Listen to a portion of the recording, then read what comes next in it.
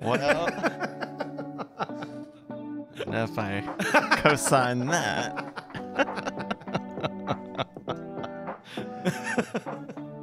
I was watching a TikTok yesterday. About slaves? No, I was watching a TikTok yesterday. It was that the TikTok gives me a lot of like mental health and inspirational, motivational stuff. You know, sometimes it does that for me, and I'm like, mind your own business. I'm okay. Mind your own business, algorithm.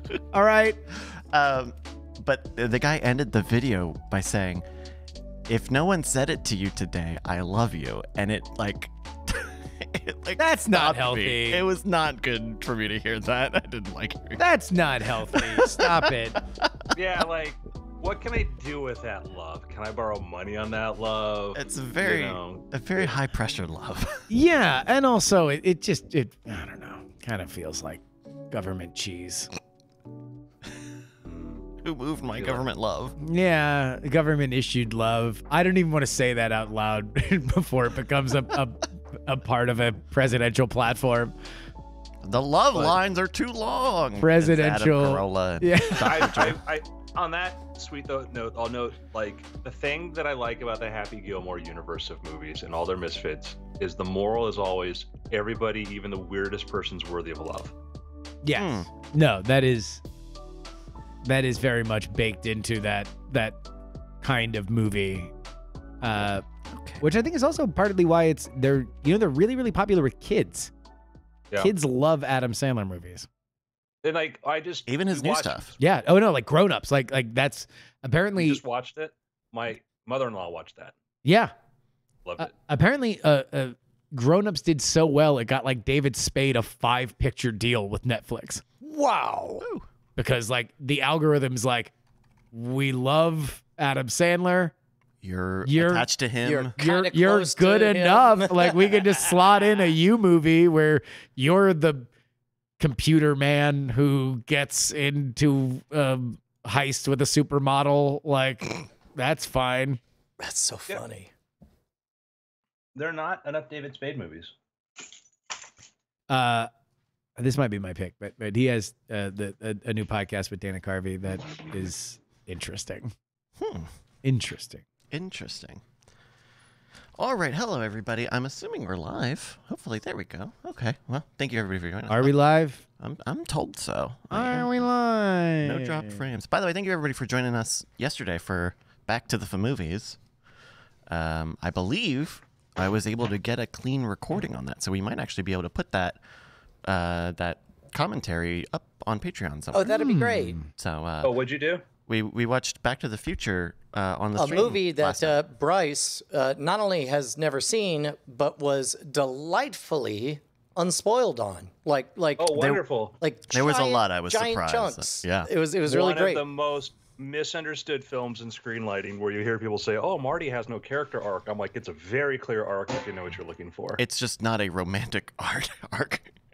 No. You Well, know. with his mom, no. But, Well, yeah. But that was fun. So, Love thank you that for joining movie. us. It was so fun. I think we should do it for more of. Well, also like that was, but Bob Gale worked on that one for like it was like 7 years or something. Like he had spent a ton of time on the screenplay for Back to the Future. So I had a moment ruined for me in the opening credits sequence because on Harmontown, Jeff B. Davis thought the funniest thing in the world, because it's a Robert Zemeckis movie, Yeah. was that once it was over, somebody in the audience says, "Spielberg's done it again." Yeah. And he's told that story over and over and over again. Guess who the executive producer Oh of yeah, the movie Spielberg. is, right? Spielberg had his handprints over all over it. Yeah, yeah. Steven Spielberg It would have been a very presents. different movie without Spielberg. Yeah. Very much Zemeckis, but if you look at some of the most endearing Zemeckis stuff is Spielberg Oh producing. and yeah. Also, Kathleen Kennedy is on that call sheet. Oh yeah. She was Yeah. an exec on that. Yeah, on the same title card as Spielberg. Yeah, that's right. All right, you guys ready to do some weird things? Let's do it, baby. Andrew, I'll count you in 3, 2. Hello and welcome to the Weird Things podcast. I'm Andrew Main, joined by Justin Robert Young. Hello. Brian Brushwood. Happy James Webb Space Telescope arrives at Lagrange Point today. Final destination. And Mr. Bryce Castillo. Oh, I don't observe that. I observe it on Monday, on Yeah. Fridays. I observe it on the Friday before the Monday. Yeah, I actually, it's the Canadian version of the holiday. See. Yeah, so as Brian said, James Webb Space Telescope has finally reached its orbital position where it's going to be unlocking the mysteries of the universe, show us where Asgard is, the Titan that Thanos is from, and a bunch of other really cool things I'm looking for in science. When are we gonna get these snaps? When's it gonna start snapping? Oh, it's going to be months. It's going to be months, and They have to calibrate it. especially because the social team at NASA has gotten so good at their game. I guarantee you that they're smart enough to whatever they release will look sufficiently dazzling or be placed into a sufficiently important context where they're able to compare it to Hubble be like this, James Webb Yeah, be like this. That's fine. I When? get you a telescope. that Show can me do the this. pictures, you weird telescope. My telescope looks I- like this, so her I telescope could don't look know like this. that because of the number of industry and other governmental partners involved in that. I have a feeling the first photo when we say, hey, here's the really blurry photo, they're probably debating that's the calibration thing, just because it's like, this is like, there's like all the different agencies and organizations with it. I think if one person could kind of control it, they could be like, no, we've got to blow them away. But like, there are all these other, we need to look at the calibration data. And if that is the case, I think they've gotten, as they say, ahead of the narrative enough that it's not going to be we're all like, oh, what is this? You need to send up astronauts to fix it. Don't kill Sandra Bullock again. I hope you're right. I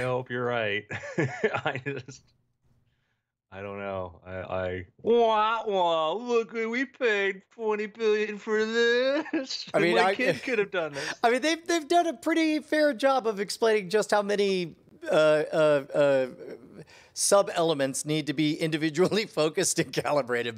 But then again, I'm clearly paying attention to it. I bet someone out there didn't even know today was James Webb Telescope arrives at Lagrange Point 2. Yeah, I know. Some idiot, some big dumb idiot didn't know that. We're all laughing for the same reason. They're just off screen. Oh man, idiots, all of them, dummy. right? Right? Yeah. People who definitely knew that.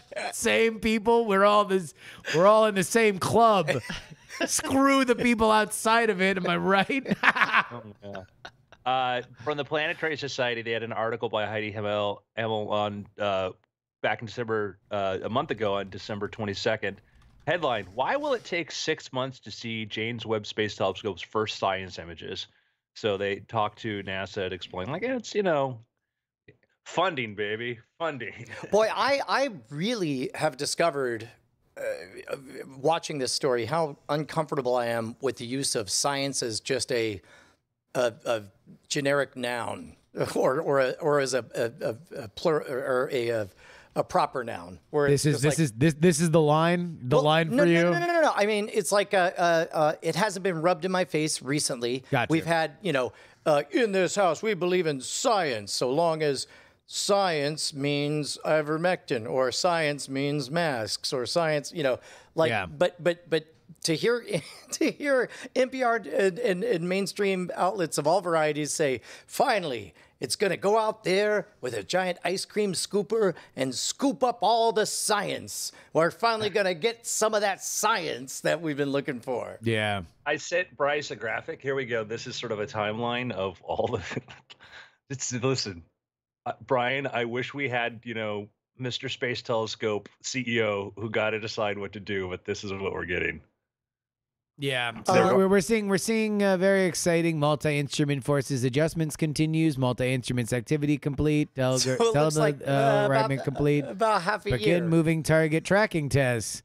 Of course, about a month later, MIRI spectroscopy begin moving target. There's a lot of assets, verified. But to be honest, very, very. even these uncalibrated images that are simulated look pretty cool. So I rescind my argument, and I actually think they will release like Some raw. right Yeah. here's how crazy stuff looks uncalibrated. So it's super exciting. The chances, the fear that James Webb Space Telescope would, one, ever launch, two, make it into orbit or make it out to where it is now.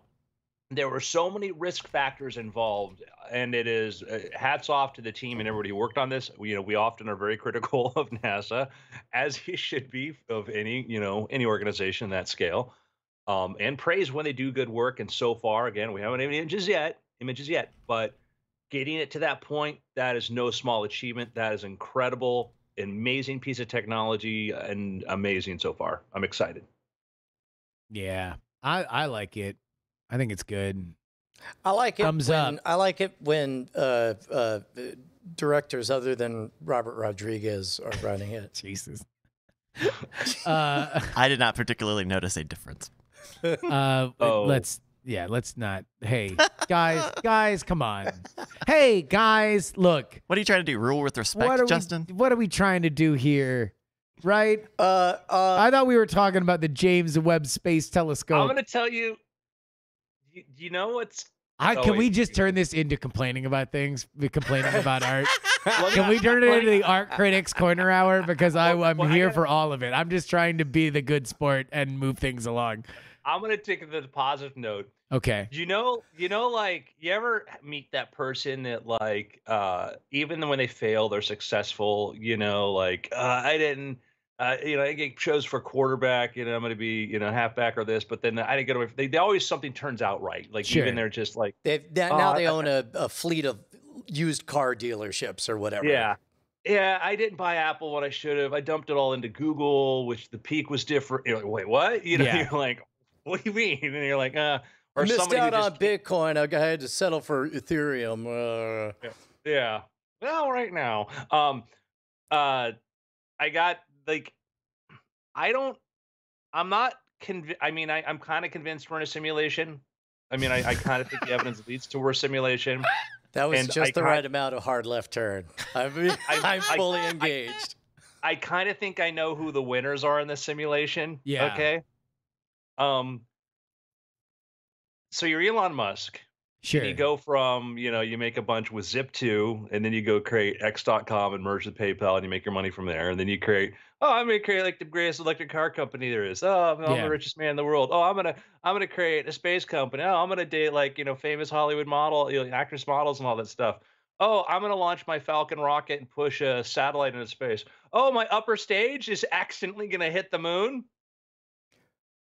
Wait, did that happen? It's going to happen in March. The upper stage that was used to launch the NOAA satellite is going to hit the moon. Apparently, the trajectory was, just to put it right on there, it may be the first accidental thing to ever land on the moon. Oh, that's awesome. Damn. Do you get like a fine for that? Like space littering? Yeah. Actually, if anything, like it would be litter while it's still in orbit. Like, in fact, he should be given like the Boy Scouts of America should give him a pitch-in litter badge or something. I don't know, man. The moon might be pissed off. But there's a research. Yeah, it's hit the dark side. But research-wise, they'll be able to see what happens to the impact. But I'm like, when your misses hit the moon, and it wasn't even a miss. It was just like, oh yeah, and we've. The upper stage is going to land. Oopsie poopsie, we're hitting the moon. You know that cliche, aim for the stars. If you miss, you'll at least get to the moon? Yeah. Literally. He literally did.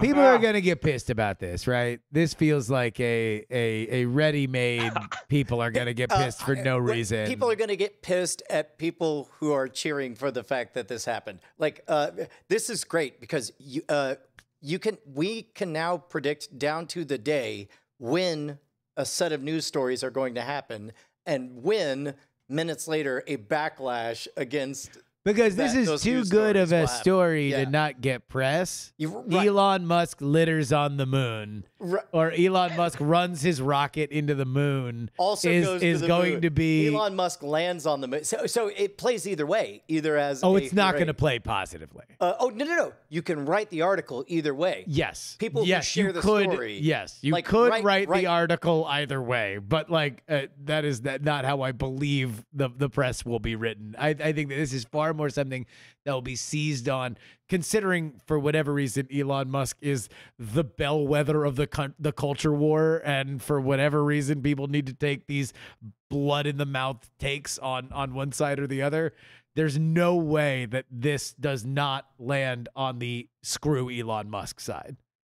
Because I don't think anybody is going to, on the pro Elon Musk side, is going to be like, finally, we'll show the moon who's boss. Oh, no. We stand Elon. I think what you're going to get is, wait, does this mean that Elon gets to claim the dark side of the moon for his own? Now, I guess there have been probes. That have Yeah. landed. They've done. We've actually impacted rocket stages against the moon because, like, what happens is we've got the Chandrasekhar orbiter going around the moon, and I think maybe a couple other. And so, what is cool is that if it may offer an opportunity to basically Chandrayaan, sorry, it'll offer us the opportunity to see what debris get kicked up, the selenogy Yeah. of the moon. So that's what's exciting. Is that actually could be some good science that comes out of it.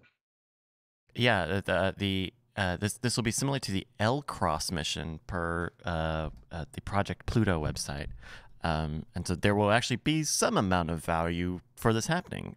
They say, quote, in essence, this is a free L-Cross, except we probably won't see the impact because it's on the far side of the moon. The L-Cross was exciting because they were like, this thing was going to go down anyway, but they had just enough juice to direct it towards one of the poles, and they were hoping that with a spectroscopy, they would be able to figure out, how much water was kicked up. It apparently didn't yield as much. and without it, we wouldn't have gotten to the M cross.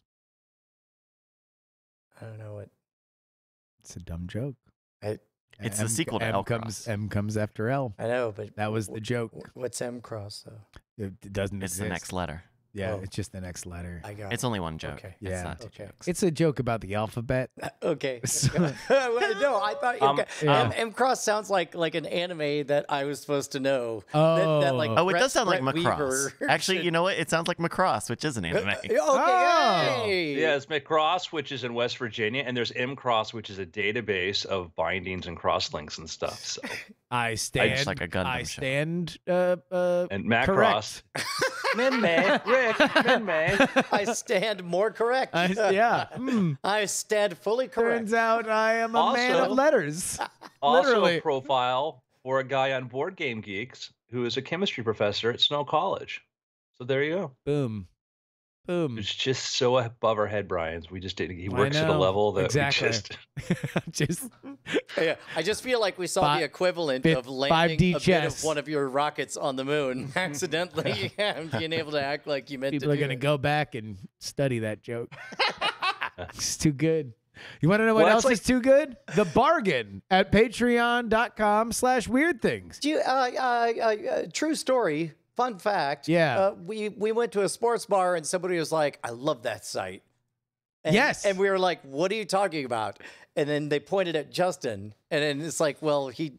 Oh, he's got a Patreon hoodie. I've got a Patreon hoodie. Wow. And the lady was like, I give money to a podcast that I really, really enjoy on Patreon. And we had a nice conversation about how much it's a little money that you probably is going to come out in the wash in your monthly expenditures. You're never going to notice. Probably never going to think twice about it. You're just going to know that it feels good that you are supporting independent creators. And I'll tell you what, from this side of being an independent creator, it means the world to be able to clear your schedule and more than you would otherwise to create this kind of content. We show up each and every week, friends, and we make this thing for you. And if you enjoy it on a level that you believe deserves financial support, then you can head on over to patreon.com/weirdthings and support us. You get the After Things podcast before anybody else.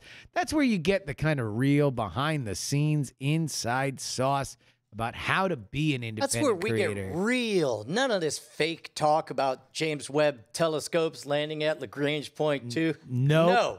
We get real. We talk about the hard stuff. We start talking about we move away from the fiction of the James Webb Space Telescope and move to the real. fact of how you could be an independent creative.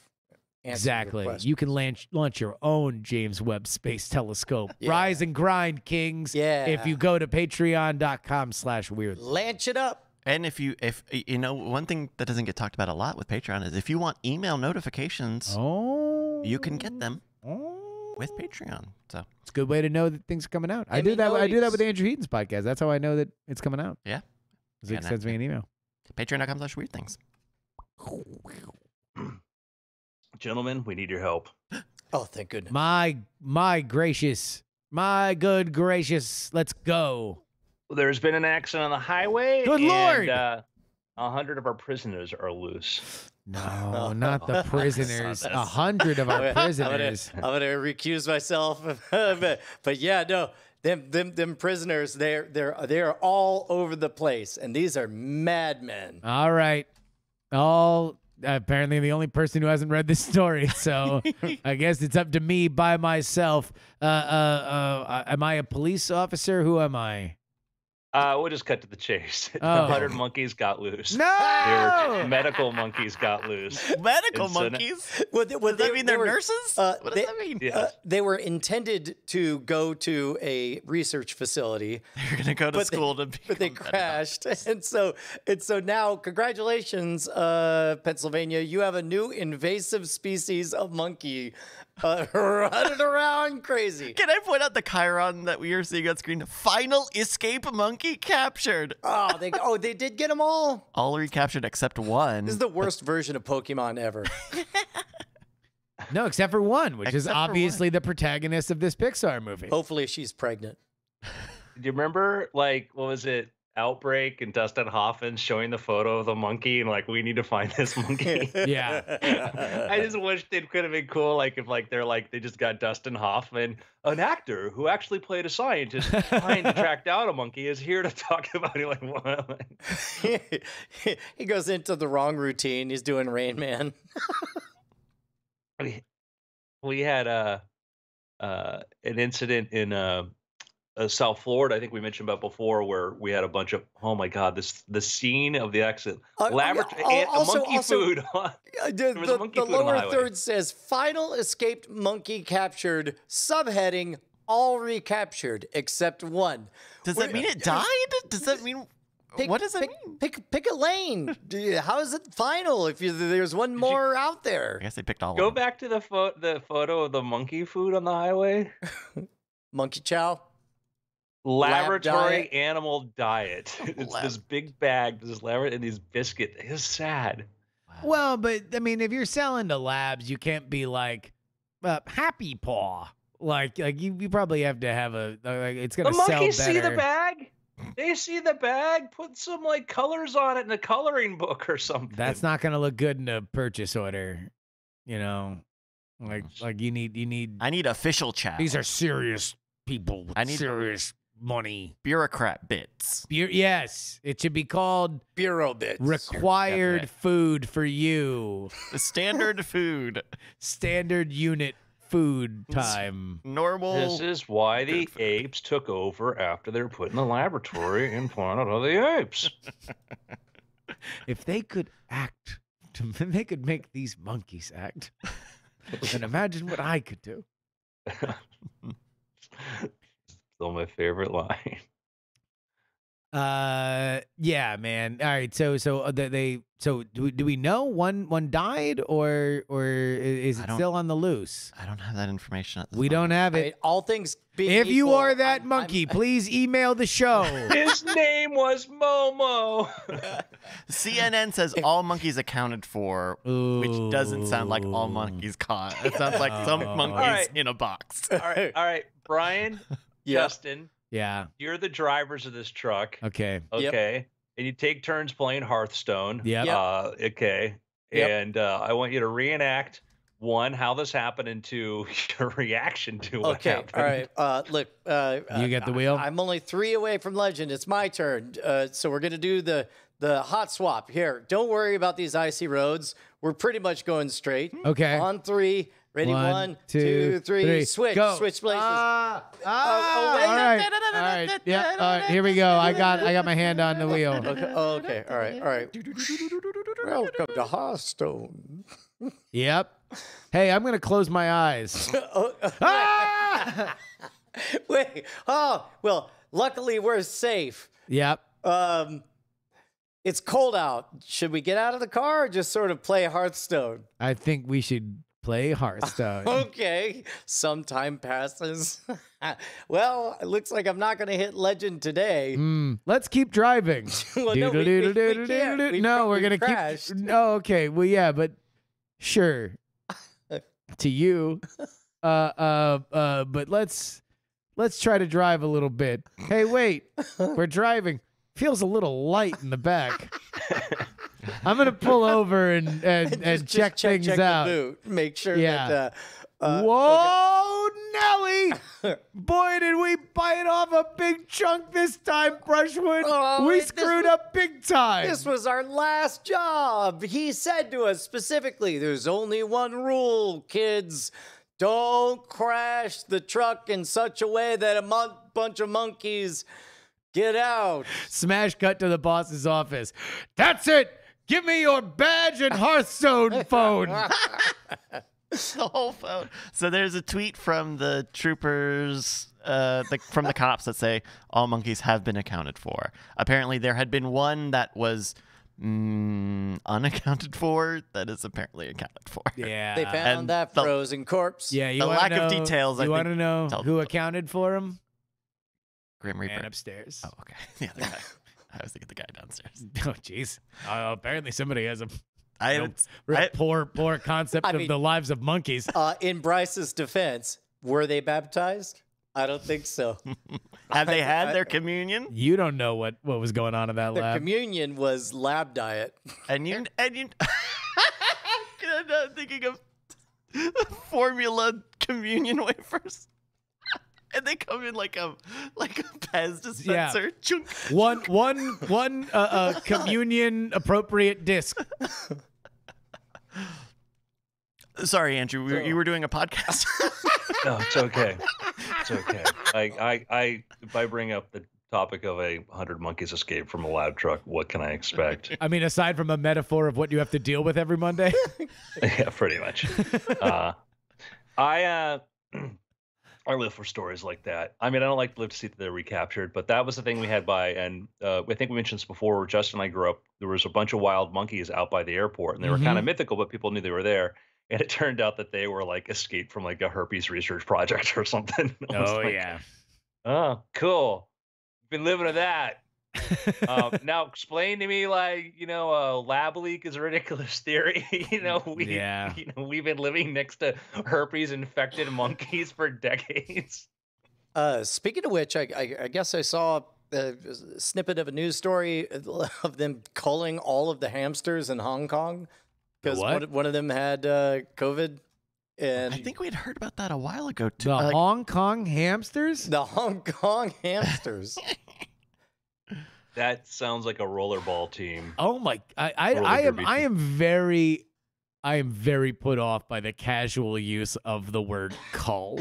Hong Kong's hamster cull shows the absurdity of its zero COVID mission, says Quartz. Oh. Now, What is a cull? Are they killing these poor hamsters? well, Yes, that is what a cull No, is. they're like, putting them up in by the hotels and thousands. letting But then, them, ride out why the don't we pandemic. use that? Not cull. What a cull? That's a bad word for killing hamsters. It should say we're killing, by they're the killing thousands. hamsters. Yeah. Yeah. So from a The large hamsters are quantity. accounted for. All of the hamsters. Yeah, have been they're all accounted accounted for. Oh my god! So wait, so they found a hamster that had COVID, and they're like, all the hamsters need to die. Yes. Yes. Yeah. Yes. And anybody who accidentally bought a hamster during this time period needs to return their. Their hamster because it needs to die. That's right. Yes. Apparently, the So right now, the are they at Netherlands, I zero believe, hamsters? I believe Unless contraband hamsters, Well, illegal hamsters. they found one from a crop of hamsters, and they're all like all of them Need to go. roll out. Yeah. Apparently, in the Netherlands, they did a similar thing with minks. They just slaughtered Because of hundreds COVID? of thousands of mink. No. This Oh, is just a for different- another The thing. minks. Yeah. Yeah, that was what I was thinking of. Yeah. The BBC is reporting that there are about 2,000 little friends, hamsters and other small mammals that are set to be culled, but there is a petition against it. So But it's China's. Are they in a waiting room? Like, are they being put up at a hotel like a sequestered jury? I'm assuming, I don't know, Andrew, do you know? I'm assuming that it's just like they just announced it, so they have a little bit of time before. I presume that's the case where it's just been announced that, like, congratulations, everybody. Hey, everybody who got themselves a small little pet to keep them, some comfort throughout this pandemic. We're going to have to take it from and murder it. Yeah. It's China. You're sorry, used to that, though. We've so. got reports that there is joy being experienced in the world. We're gonna need that. I'm sorry. But I had read that human to animal transmission is part of one of the reasons why they think COVID will be a thing for a very long time. forever and ever. Yeah. Right. So this does. I think it's fair to say that we've been vaguely skeptical of China's claims that they've been COVID free for a while. But Says you, American pig dog. riddle me this: what is the benefit of staying totally COVID free? Because Australia managed for a while, and then the right flavor leaked in, and now they're just as purple as the rest of us. And on the other side of this, they'll have some immunity. Like I can speak to this. The benefit of a zero COVID strategy is that you would not get COVID for a while. Right, but you would eventually. I was But done you might- speaking. Oh, no, I will. Yeah, that was it. That was the end of the I'll- benefits is you don't get COVID for a while. For a while. And I'm going to leave. I'll defend the zero COVID strategy, Okay. Yes. even though I'm against lockdowns and mandates. Make it very, very clear. If you try that, if you're a place like an island nation, let's say like Australia or New Zealand or someplace like this, or you can control your borders, you can control your territory, you can control what goes in there, and people will blindly give up their rights, whatever, and you have the ability to do this. And by the way, let me also point out with Australia, they can not only control their outside borders, but they can control their state, what would be their state borders, their territory borders. One of the most chilling things I got is I have somebody in Australia who also is like an Andrew Main, and sometimes I get his Gmail, and I got his travel permit, and I'm like, what is this? And it was to go from one province to the next. I'm like, last I checked, you were one country. No, they can enforce those borders, and cops will drive you back across the border if you do not have the right paperwork. So the advantage of a complete lockdown or trying to do this is, if you wait out to the idea now, if you waited to the point that there was a vaccination, you could vaccinate a higher percentage of your population. You might have less overall mortality. Yeah. Remember, we lost the early stages of the pandemic when our wise advisors were telling us, don't worry, you don't need masks. Of course, it's not airborne. And it was airborne, and we were told not to wear masks. And the most vulnerable people were not protected by masks because we told them not to wear masks. We ripped through, tens of thousands of people, hundreds of thousands of people got infected and died because of that. Yeah. Were you a complete lockdown? Well, you would have had the benefit of not having to deal with the idiotic recommendations of not wearing a mask. You'd then know, okay, we should maybe wearing a mask is a good idea. You lock down long enough to the point there's a vaccine, you could then inoculate your most vulnerable, and then your overall death rate from COVID would likely be lower. Yes, which it is. It is in Australia. Yep. Like there is no doubt that their death count. I mean, I think it's like a fraction of. I think Bryce was saying 3,000 compared to 900,000 in the U.S. No, it is an extraordinarily different scenario. Although I will again reiterate that there are realities for Australia being something where they can lock down again externally and internally, and they have about, I think it's like less than the population of California. And think about this too, is that we had one when the suggestion was, hey, we should shut down our borders or even prevent travel from high traffic, high states with high this. That was met with huge resistance. Yes. Huge resistance that no, we can't do that. The suggestion that people who are illegally crossing the border should be tested and sent back had been thrown out as being inhumane or whatever. And then when we had large protests that were anti-government but were from like BLM movement, things like this, those were considered, no, that's acceptable, that's appropriate. I have no problem with protesting. I have no problem with that personally.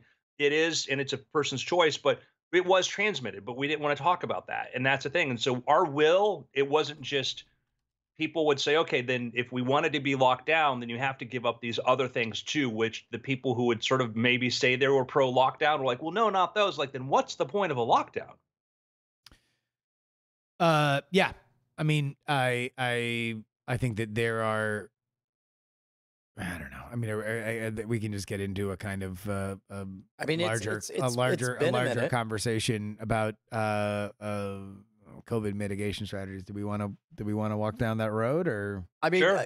yeah, Okay. especially, I think I'm more comfortable with the conversation now that reports every single day seem to be indicating that,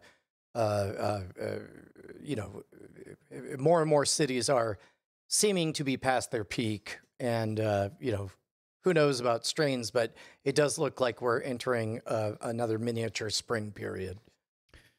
Yeah.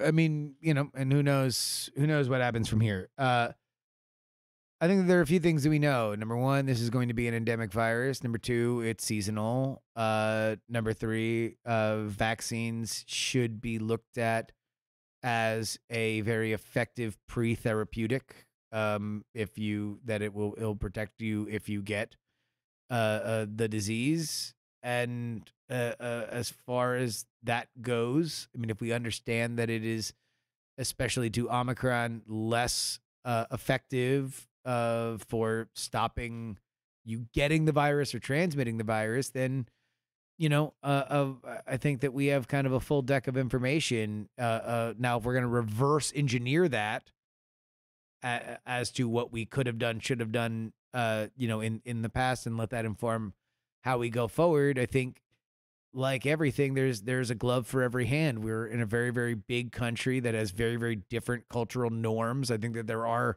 some basic through lines that Americans are different than, say, Europeans or Australians. But in general, I think the biggest thing that we could learn going back is, if you don't want to engender fatigue with mitigation strategies, if you believe that the mitigation strategies are as important as we say they are, then you need to create an understanding where these things come and go, and the restrictions have to go as fast as they come. You have to have the courage to remove them when the worst threats are away, because if you don't, then you engender anger and resentment toward the mitigation strategies, which I think at times when you have huge onset is damaging. I think it's damaging to everybody to not have that tool in your toolbox, no matter how effective you might think of it. Yeah. I'm In fact, wasn't it Starbucks that was one of the first major corporations to roll back the vaccine mandate for employees based on the Supreme Court ruling? Yeah, I mean, we can look at the you know, Yeah. that element, the political element of it, but yeah. I'm science, you know, science is our attempt to try to understand the unknown, and we never have certainty. You know, we call, you know, theory of relativity still a theory, even though it's unlikely we ever see that over being overturned, and every experiment does this, but it is an explanation that fits the available data for something. When science and people of science try to speak with confidence and say things absolutely or definitively or whatever, they set themselves up and they make things worse for two reasons. One is that that goes from science to dogma, which is not the role of science to be dogmatic. Two is that if you say people are, oh, I don't want to sound like I'm not sure. We got to be. If you speak with conviction and you are wrong, there's a segment of the society that will not trust you, and you cannot regain that trust. You look at the media and you look over the last several weeks, and you see there's a lot of people in the media like, how do we control media so the dumbs out there don't get any more bad ideas? And it's like the reason they get a lot of bad ideas is because they know they're being lied to, and then nobody admits to it when they're lied to, or people say things they're sure about that they're not. And you can't say, well, we need to filter it even more. We need to filter it. No, that only makes it worse. And that's what we're seeing right now is a segment of the population or segments that don't trust different authorities, sometimes for good reason, and sometimes too because they're actively know that they're trying to have information withheld or things shut down. When you see things where people, oh, we should shut down Joe Rogan because he had this guy in there that said things that were wrong. Well, that makes people who adhere to those ideas cling to them even more. It's basic psychology. That's the most scary thing to me is like, well, this person said this. Well, we need to go shut them down. Like, do you think that's going to stop the people that believe extreme things that they're going to all of a sudden go, well, they shut them down. Okay, I guess I'm going to go back to the mainstream. And also, you need people saying things that are outside the mainstream because sometimes they're right. Right. Yeah. Oh. Yeah. I mean, it's the one thing I will say in terms of the stats that I have watched throughout this entire process were death stats relative to population. And for a while, pre-Delta, you saw states that were clustered in the Northeast that had a higher death per capita. New York had been at the highest, but you also saw in the top 5 New Jersey and Connecticut, a lot of states that really were like blistered by that first wave. Now, I believe if you look, at least the last time I looked, the deaths per capita are exactly in line with population. And that includes California, about as blue gets, Florida, now fairly solidly a red state, Texas, very much a red state, even more than Florida, and New York, a very, very blue state. Those are our top 4 states by population. Deaths per capita are now exactly in line, regardless of what states' mitigation strategies that were put in. And I think we can all agree that there was a gulf of difference between the mitigation strategies of California and New York and those of Florida and Texas. To me, that says this is a seasonal disease. To me, that says that there are some real questions that we should put into exactly what our mitigation strategies are, and we should understand it and be empathetic. I mean, like, I think that it's really the saddest part about all of this for people that I think are genuinely curious about understanding the state of this insane, heinous virus is that we tend to go on this carousel in certain elements of our discourse where it's, ha, the reds are dying, ha, the blues are dying. And that's, to me, very gross. It is the wrong lesson, and it doesn't get us any closer to saving lives, which is, I think, ultimately what any person would really, truly want. And I think you're talking about the most important lives, which, of course, are hamsters. Yes. And that's the real tragedy, is these hamsters are getting cold. Yeah, I would say back to this point though, is like that was the thing that's most distressing and was watching either group on there when like, somebody got the vaccine and they got sick, haha, or somebody had it and they died anyways, and that's like, or somebody didn't get vaccinated, they got what they deserve. Like, what a horrible, if you find yourself rooting for the death of a human that like is not a Hitler, you need based on science, the vast majority of population is not Hitler. That is something that we are fairly certain. Now it's like relativity; it's still a theory, but the not Hitler theory is fairly strong and evidence based. That's when you see it. When I see things on Twitter, see people say this, and it's like that's your true colors. Like you can talk about wanting to be a kind or loving person, but the moment and you don't know, like I have some friends that are still not vaccinated. I've explained like, hey, I think advantages to it, whatever, but I'm not going to belittle them for their choices or whatever, because it's not like we've had a lot of openness about information and stuff, and it's not like our government's encouraged a lot of trust with us and stuff. And I think for people who are a little more paranoid than I get it. And for somebody to root for the death of somebody like that who's making this choice because of whatever their reason they have, you want to know how you get concentration camp guards. That's how you get it. That's where it comes from. This group, they're worthy of death because they don't agree with the way I feel and because they are this existential threat. That's where that comes from. That's where you're like, oh, well, maybe they deserve to die. And people go, how does this happen? And it happens from people who think that, oh, I would never be that person. I would never be the person that would run the gas chamber, whatever. Well, when somebody has a different point of view from you and you dehumanize them to the point that you think that it's okay that they're dead, whether it be somebody who maybe you don't agree with vaccination, maybe they're somebody who is from a disadvantaged group. Maybe they're somebody who's we make jokes about dead prostitutes. We look at people trying to cross our border to freedom who die along the way, and it's like, oh, well, sucks for them. It's like, that's a family, that's a person, that was a living being that Yeah. wanted something better. And when that's where evil comes from, is that chortling, that getting some sort of glee out of the death of somebody that you disagree with, or they transgress something, not because they tried to kill you, but because they're just different than you.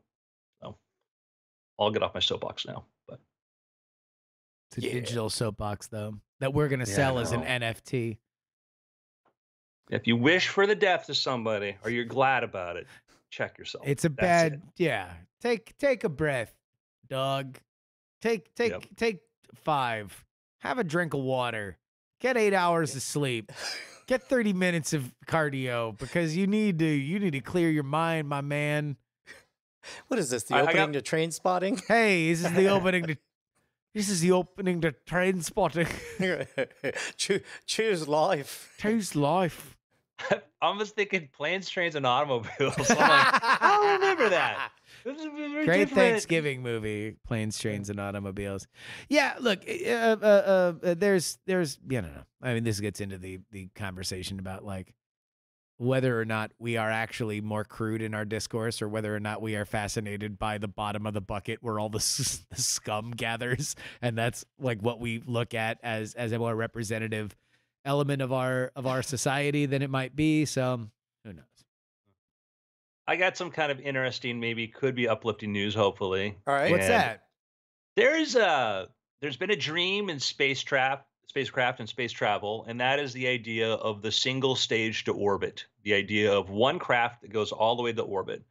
SpaceX has said, hey, listen, avionics, aerospace technology is advanced enough. We can do our approach where we have a booster stage that comes back down and lands, and the upper stage does its business, and then eventually could land or whatever. Elon Musk says it's inefficient to try to build like a whole system because you're taking things into orbit and a lot of weight you don't need to, et cetera. But yet that idea still is held on to by people who think there's a value. We had an initiative in the 1990s to build the SST single stage. It was going to be a craft that could launch from like an airport runway and make it into space and go back. We ran into problems because part of the spec was they had to build a carbon fiber tank to hold the liquid hydrogen for it, and we just technologically did not have the capability. And the engineers working on it said if we could have switched to aluminum, which would have worked, it would have worked, but the funding was for carbon fiber tech, and so that whole project got disbanded. There's a company called Radian, Washington-based aerospace company, and by the way, Washington's got it's like Boeing and et cetera, so it's pretty Yeah. big, and that's also where Blue Origin started from. They're working on their plan for a single stage to orbit plane that could carry people and cargo. The current design can take up to 5 people and 5,000 pounds of cargo, and they would be able to bring 10,000 pounds back down to Earth. And again, this is a completely single stage system, and would use basically engines that would be able to work at go take it up to a certain altitude and then kick in and go to faster. The challenge is an airplane, a top speed of, let's say, an SR-71 is like maybe 3,000 miles per hour. To get into orbit, you got to go about 20,000 miles per hour. So they would need to be doing things that nobody has ever done with an airplane. Mm-hmm. Gotcha. They need. One of these renderings appears to depict the space plane being on a track where it looks like maybe the rockets that are being fired are on the track themselves, so they never even leave the ground. They just get this thing up to such a speed that it's able to use aerodynamics to start going up. And obviously there has to be some amount of fuel to get it all the way up to orbit. And then it would, like the space shuttle, glide down. This doesn't strike me as super crazy. I mean, clearly, smart people are working on it, and they think that there's some advantage to being able to do this, and so I think that what you're looking at there might be might be one approach, which like using like a track acceleration system to do that. The dream, of course, would be something that could use airport runways, use existing airport runways, Mm-hmm. go into space, come back down, et cetera. And that may be a dream forever. And the SpaceX approach is if you can land only put in a space what you need to put into space, land everything else, use 2 stages, and that makes it more efficient. Also, from a fuel point of view, is the idea that it may take way more fuel to put that into orbit, and that becomes SpaceX is sort of saying, we think the biggest cost is going to be fuel, but other people might say it might be operational cost. The argument that's being made by Peter Beck, which is their Rocket Lab, while they just announced, by the way, Rocket Lab announced their whole new, I think we showed that their new approach where they're building their whole like single stage to or not single stage, they're building a rocket that's going to be the Neutron, which is going to be their kind of competitor to the Falcon 9, which is kind of crazy. It's this big fat sort of rocket where basically the lower stage has the fairing. Oh, also look at the contains donk on fairing. that one. Yep. What a little chub. We And got so a certified chode over here. So the idea is, how SpaceX has that upper stage and has the fairing. And the idea is the fairing is attached to the lower stage. The lower stage opens up, and this upper stage then takes off from there. And so their idea is that they could recover the fairing. They don't want to have to use. Peter Beck, is the president of Rocket Lab, has said we don't want to have like ships out at sea trying to capture things. He says doing those nautical operations like SpaceX does is really expensive. And so a lot of it's not really the fuel, and that's exactly what you saw in Moonraker, where they were swiping up satellites, or a sandworm. So, for all I know, this is already an existing business plan. But I could almost imagine a rocket sled getting something aerodynamic up to speed to hurl it up to, say, I don't know, 35,000 feet. At which point it docks with a space plane that is already there, and it fires up, and then kind of toss, almost like a picture people throwing fish at a fish market or whatever, where it's like you got the thing on the ground that stays on the ground, and it just hurls it up to the next thing that catches it, and then it builds up momentum and hurls it up even more.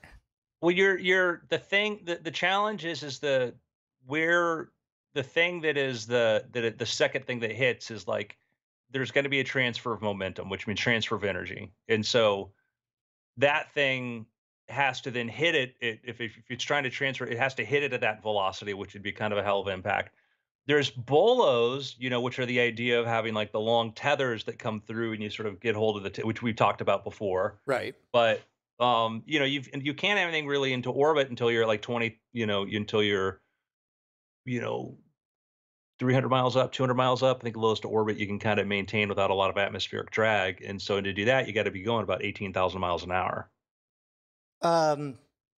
Yeah, I guess what I'm the idea that is novel to my mind that I'm toying with is the idea of rather than a single object that sheds pieces of itself like we see with traditional rocketry, instead having kind of 3 animals at 3 different levels, each of which can get independently fueled and continue to stay at that level, and essentially the payload is just kind of just chunked from person to person, a person like a bucket brigade. So like to the first thing that would like kind of pass momentum onto it, you'd want to have it be, if it were just like an aircraft going really fast to take a ton of fuel. But if you're saying that like, okay, it's in low Earth orbit, really low Earth orbit, and it could do, because you can have a rocket can go up, like you can have a rocket go up 1,000 miles. You can have a rocket go up 30 miles an hour if you can have fuel, and it can go higher than the space station, but it's going to fall back to Earth because it's going to have escape velocity, right? Bolos were the idea of you have something get high enough and it catches like a tether and it swings it around, and there's enough momentum going around that this thing's not going to get pulled. This thing only gets pulled, maybe accelerates its orbit into Earth. So there is like, if you look up like bolos and tethers, that's sort of that idea of how to do that. So it's not as crazy as it may seem to some people listening out there if you look up like space tethers and space bolos, because that's basically the idea, is like how to get things to further out, and you could theoretically put them at different points, Lagrange points, things like this, and just slingshot stuff around. Chuck them. Yeah. Yurt. We're gonna yurting to space, which we talked about before with Spin Lab. That'd be yeet, right? Yeah, yeet. Hey, Sorry, man. you're eating a yurt into space. Yeah, you could yeet a yurt. Yeah. I got a pick. Pick it up. Pick it up. Pick it up. Pick it up. It's from a relatively small YouTube channel, only 77,000 subscribers, but this is a high quality 90 or 50 minutes that you could spend. It's titled "Why Coco (parentheses probably parentheses couldn't talk parentheses sorry," the deep dive, and it's a pretty good long look into the theories of why people wanted to communicate and talk to various animals, and the various attempts that came with it. And part of the reason that Coco was such a success was because they very carefully hand-selected what videos there are of Coco. And it makes a very compelling case that Coco the gorilla was basically a nonsense engine. And it's just such a delightful media darling, just so story that it's really taken root in the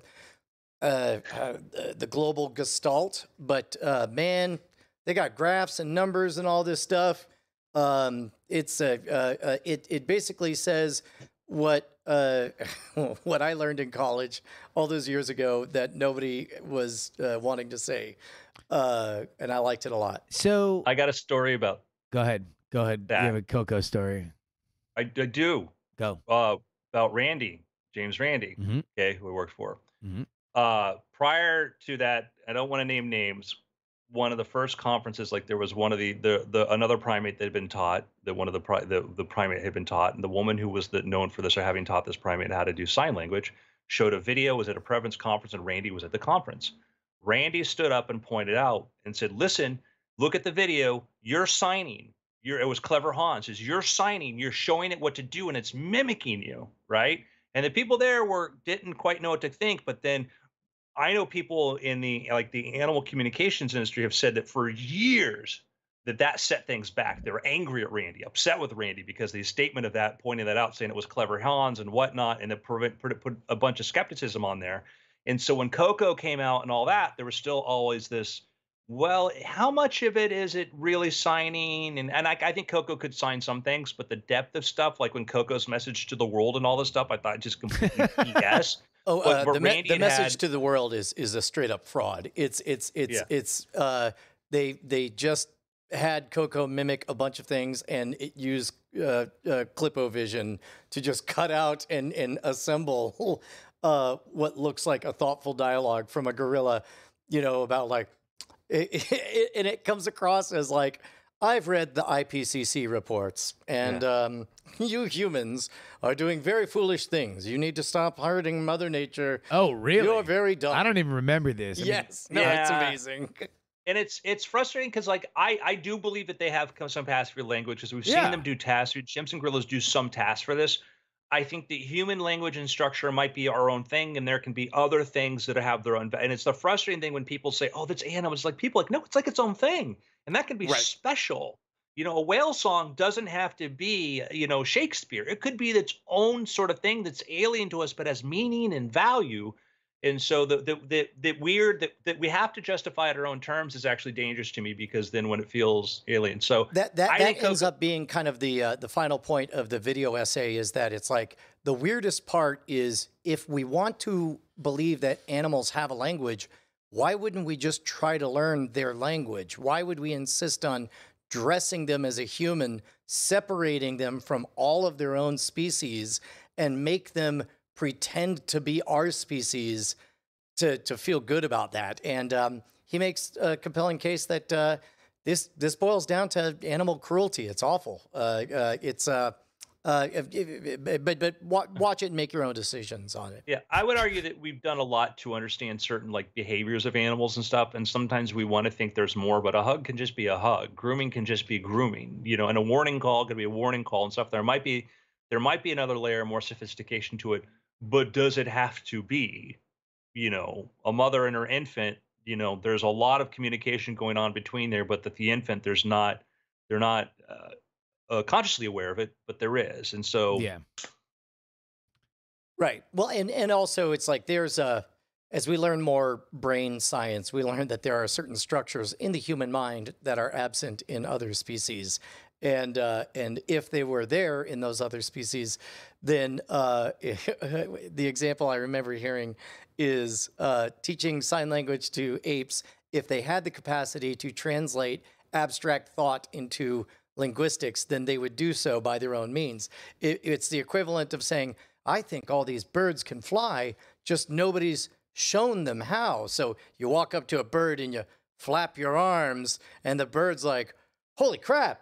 Oh, wait, I could fly this whole time? It's like that's the problem. Oh, boy. People need to stop messing around with these animals. Hamsters, Gorillas. Cocos. What's next? Also, Coco had a thing for nipples in a big way. It was a subheading on her Wikipedia page. Oh, really? Nipples? Nipple fixation. Wow. 2.4. In fact, the foundation got sued twice because the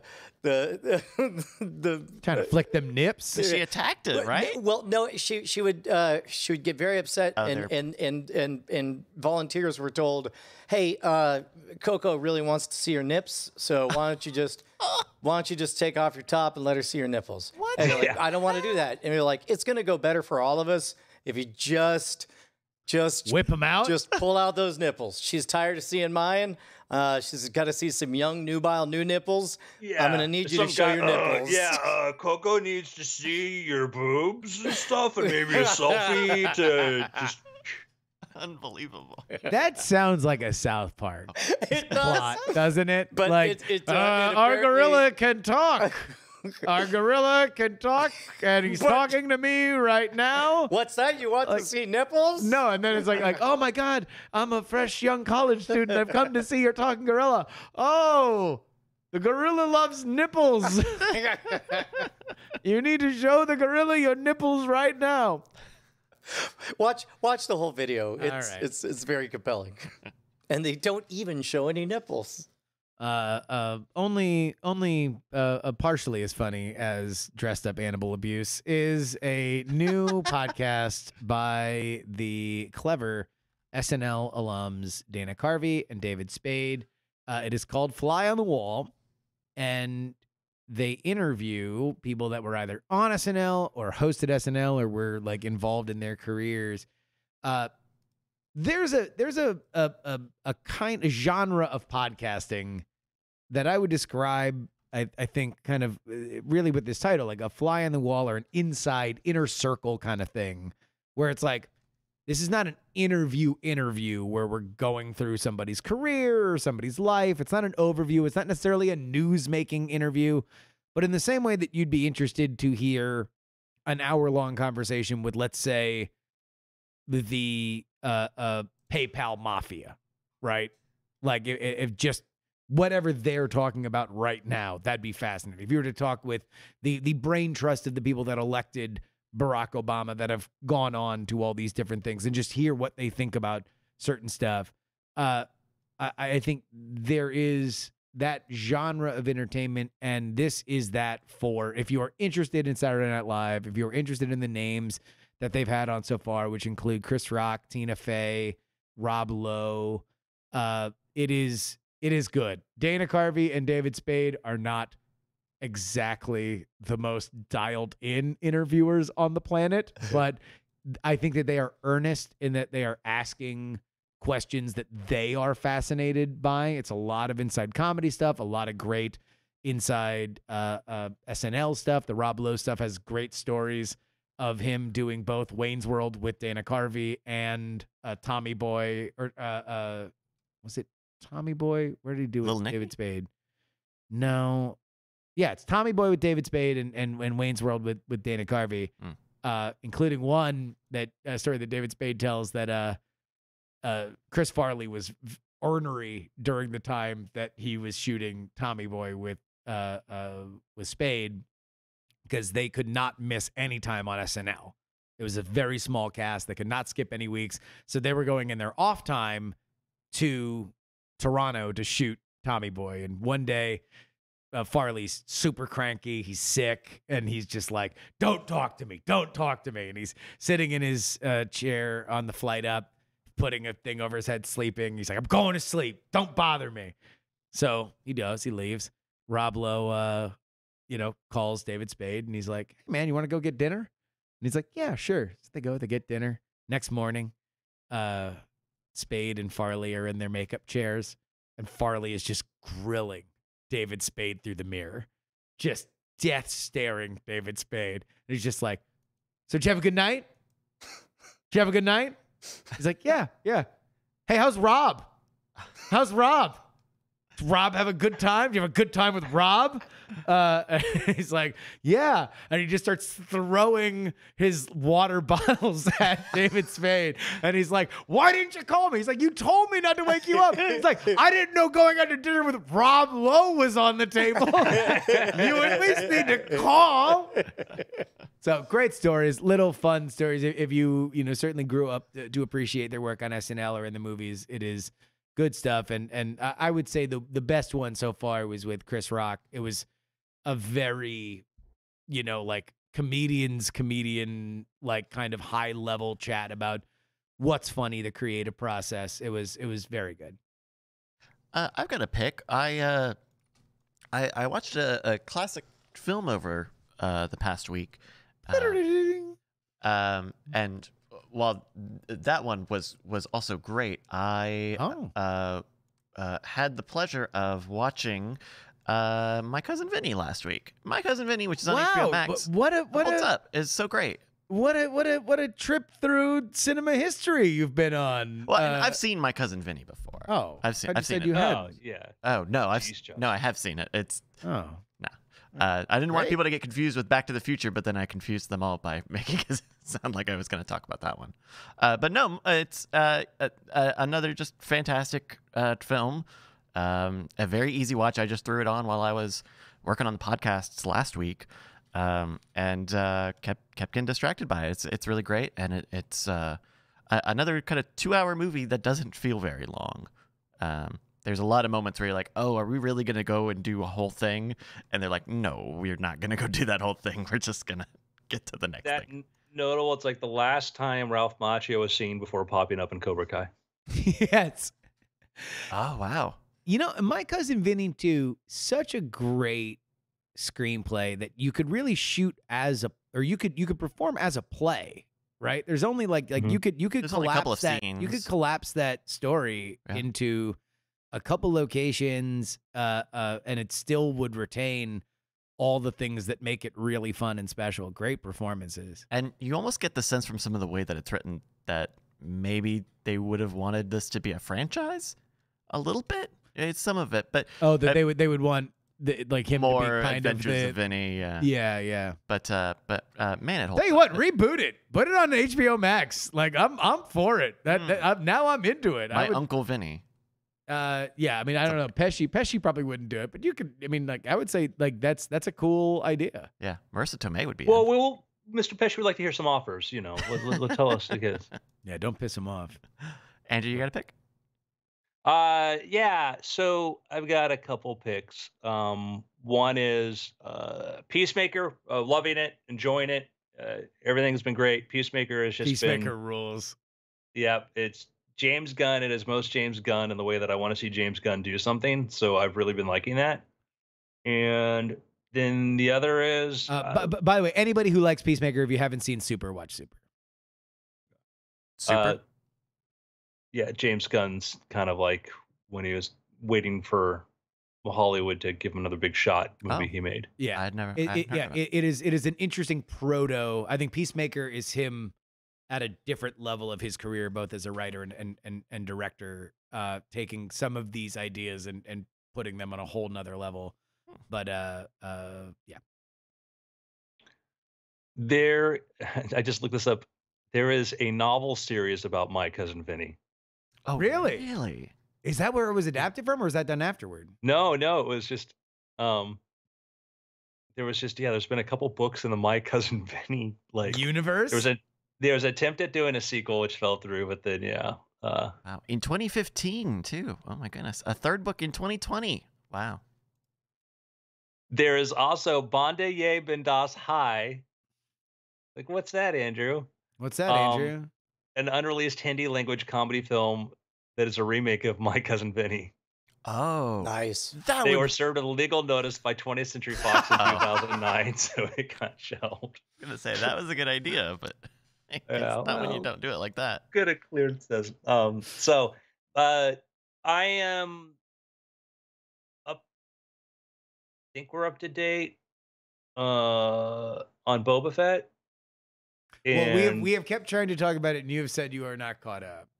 I So are went you for caught you up? guys. Okay, We were you're like, what caught are we up. gonna watch? And I'm like, I need to watch Boba Fett. So Yeah. they stopped yelling at me. Okay. Um, Have you watched it with And- respect? Yeah. I have watched it with respect. And Did you watch half I- of it in the past too?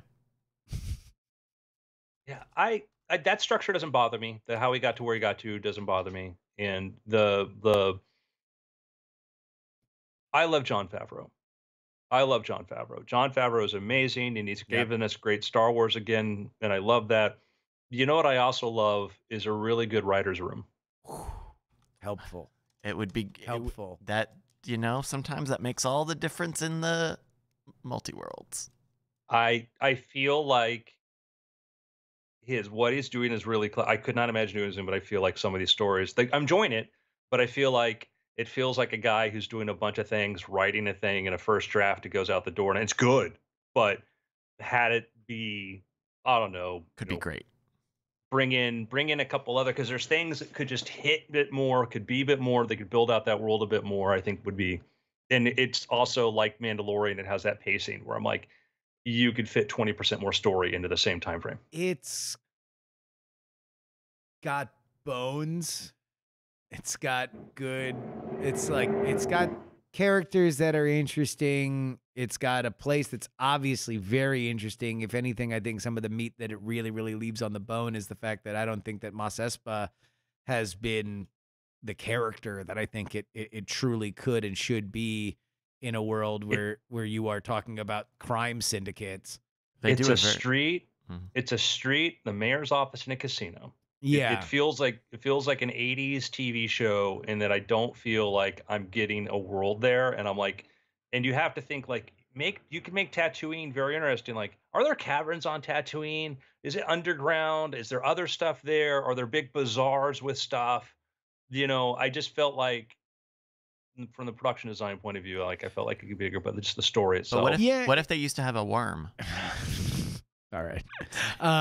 So some of the best science fiction, like that, I think is like, Battlestar, where, you really knew that the Battlestar reboot was going to be something special when I think it was the first episode out of the miniseries was just about how they stayed ahead of the Cylons. It was something like very vital, very mechanical. Like, and I think that part of what's missing with this is that we don't kind of know what the data. Breaking Bad was great about this with like the drug trade. Like, The Wire was great about this. It's just knowing like just that little bit of like, okay, what's the day to day? Like, yes, we're facing a lot of the questions of like, who's in line, who's paying tribute, who's not. But I don't even know what this role that he's inhabiting really means. Like, I don't like. There's got to be a balance sheet. He's running protection brackets. Like, is he like, is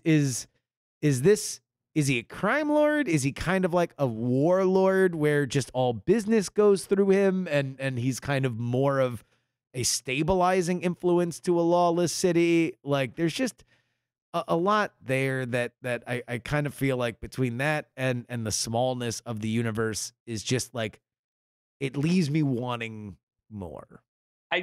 I want like Matthew Berry's robot character to explain things to the mod gang or the young mod gang. They, like, here's the way that it works. This is why, and this is why you have to have this. And, I'm like, oh, okay, cool. I get it. And this is something that Brian and I have talked a lot about. I don't know quite why we need to defang everything that was brutal and violent about the Star Wars universe. And likewise, give a brutal, violent backstory to everything that was silly and cuddly in the Star Wars universe. Well, in defense of this, when he took out the Swoop Bike gang, went from Slave One. I don't know if they called the ship Slave One. That was cool. I'm like, well, that's cool. Like, that's ruthless. I think that's the thing though, is that it's like it kind of swings between this weird, like I don't have a beat on what kind of man Boba Fett is now 4 episodes into this. Like, because we do see this guy who is like, on one hand, very much seems to be this almost pacifist, reformed man who has seen a different side of life post this traumatic experience, or is he the guy that just guns down a bunch of bikers with his spaceship? It's like I don't quite know. And maybe we get more of it. Maybe it's more of a slow burn. But I think that there are things that I would like to know these characters a little bit more. And yeah, and like, are there going to be scenes like flashback when, like, he's on the Death Star and he turns to IG-88? Yeah, I've been doing this online business management school and I have some ideas. I don't know. I want him to just spoon the Rancor. We may get that. I mean, we know we've got Chekhov's Rancor. We know where this is leading up to. Yeah. I'm all for it. Yeah. I don't know. This is like one of those things where it's like they make them like, Rancors are the most beautifully amazing pets ever. Like, yes, they brutally murder people like the only thing you knew of them. But what you didn't know is that that guy that was screaming in pain because the Rancor died in the movie, he really had a deep relationship with this creature. He wasn't just a weird, deranged person that was really cool. You should look back on that memory and feel bad about the fact that you laughed at that guy screaming. Yeah. I'm enjoying it, though. Here's Danny Trejo.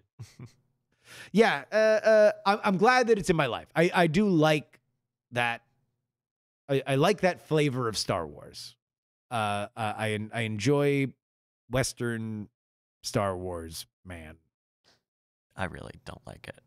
I'm just having the worst time with it. It is every nightmare of trying to watch a spin-off show for a franchise you don't follow come true. So yeah, I had respectfully. Falcon Winter Soldier was like that for me, and then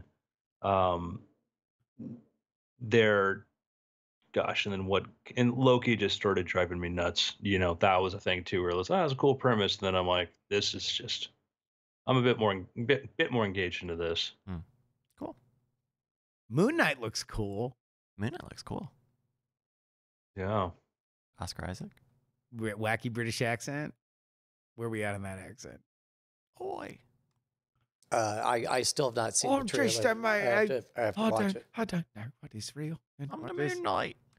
The opposite of Sunday. Son of a bitch. Taking my line. Cool. Gentlemen, it's been weird. Great stuff. Alrighty, everybody, we're gonna take a minute, take a short break, and come back for some after things. Samesies. All right. Oh, okay. Here we go. Oh, I'm getting a call from Scam Likely, so I'm not gonna answer that, but I will go find my lo-fi beats. Scam Likely, that's my cousin. You don't have any names in common? No. Also, my surname is Likely. Hello, everybody. Welcome back to the stream. So thank you again for joining us. If you did on Sunday, like I mentioned earlier, we will. I'm pretty sure we were able to use a setup that gave us a pretty clean recording. And so I think what we'll do on Patreon, I guess I'll have to figure out which one should be like the official, but we set up the recording such that we have it without, or with almost none of the movie's audio. You hear some of it when we talk, and then one with the whole movie audio, just like you heard it on the stream. Probably won't put the full video out because then that's just giving away the whole movie. But I don't know. I gotta figure out which way it should be the official, because I don't know if I want to put 2 in the Patreon feed. I don't want to bug people too much, but I don't know. We'll figure it out. But that's probably coming up a little later this week, and that was a fun time. Thank you to SkillsCat and Andrew Heaton and Brian for joining me for that. We should do another one of those. Not like immediately, but we should do that again pretty soon. And then we did talk about. We still have talked about doing Dark Side of the Moon, which I'd probably do at home. I did, because we did it here at HQ. I didn't get particularly groovy, but if I'm at home, it's very easy to just get wacko. ICU asks, how motivated are you to watch 2? I would really like to watch the second movie. Yeah, absolutely. And I had such a good time doing that watch party that I think it would be fun to do that again. And if we're able to make a way so that people can hear it after the fact and bring other folks in, then more power to us. Let's see. I got a call from AT&T DirecTV. Interesting. Well, only I had an account there. But yeah, and IC says the ending begs you to continue. I agree. What's that? We're talking about Back to the Future and how we did our movie party yesterday, and possibly doing another one for the second film because it went really well. Have you seen Money? How many times have you seen Back to the Future Part 1? Justin? Me? Yeah. Oh my God, I don't know if I could put a number on it. A lot. I mean, it was one of my favorite movies growing up. I remember seeing Back to the Future 2 in theaters, and it was the first time I can remember them doing a trailer for 3 at the end of the movie. Yeah, we found out that they shot 2 and 3 at the same time, so they came out like months apart, like ridiculously fast apart, which is really cool. I kind of like. I mean, you don't see that much. I guess Fear Street they kind of did that with the new movie every week. Lord of the Rings. Lord of the Rings was yearly, right? Oh wow, yeah, that's true. That was like 1 year. I remember they initially were talking about releasing the Matrix sequels within the same year. They were going to put out one of them in like spring and one of them in fall, but it would just be the Matrix would just dominate a year basically. Yeah. Lucas wanted to do his trilogy, the prequels. He wanted to do them back to back, and obviously got away from them. And that you often hear about them planning to do that sort of thing, and then it's good if you have a good story. In Back to Future 2 and 3, they wrote this idea of this story that starts here and wraps there. Matrix 2 and 3 were shot together. Yeah. But I think the VFX work and just money-wise or whatever, they just decided to do elsewhere. Yeah. And I think it's safe to say a bit more scattershot story-wise. It felt like stretched out, It's a very tough proposition to do from the beginning, right? Because you got to do the first movie before if anybody would even watch 2 and 3. Somebody circulated a old Rolling Stone feature article about Here, I'll be right back in 1 minute. Then Larry Wachowski, now Lana Wachowski, but about the interregnum between Matrix and Matrix 2. This was as Matrix Reloaded was about to be released in theaters. And about specifically the dissolution of his marriage and his continuing interest in the dungeon and sadomasochism culture. But it's fascinating, that artifact in time. And also it kind of showed that that was not somebody who was putting now her full attention into doing a sequel to one of the most beloved science fiction movies of all time. It's there was a lot going on. Yeah, you can spend a lot of time on a project, sell it to the studio and get it done, and then they love it, and they're like, oh, we need to have this thing go into production now, and we do release funding, and you're like, can I have a year? No. And it's like, okay, if you told me before when we were planning this that you would pay me for 3 scripts. It's a challenge. Yeah, yeah. And look, I think that the Wachowskis, they're at their best when they're at their silliest these days. I like the cloud atlases. I like it when they're cloud atlasing. I still haven't seen the new Matrix.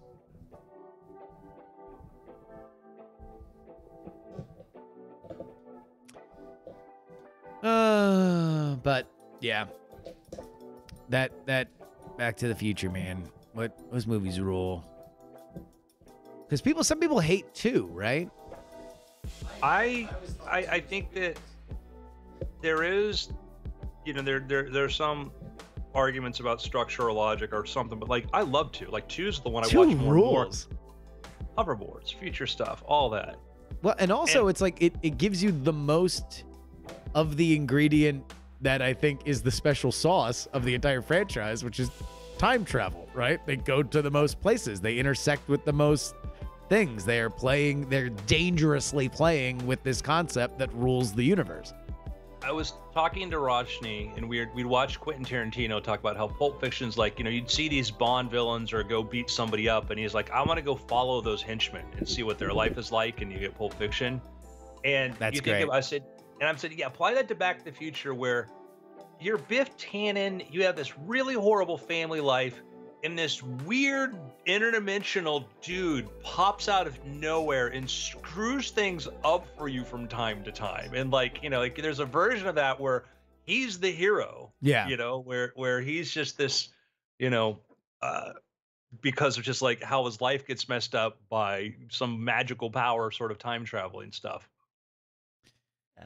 Yeah. Okay. Everybody ready to do After Things? Yeah. Do we have any outs? Do we need to be out of here in 30 minutes?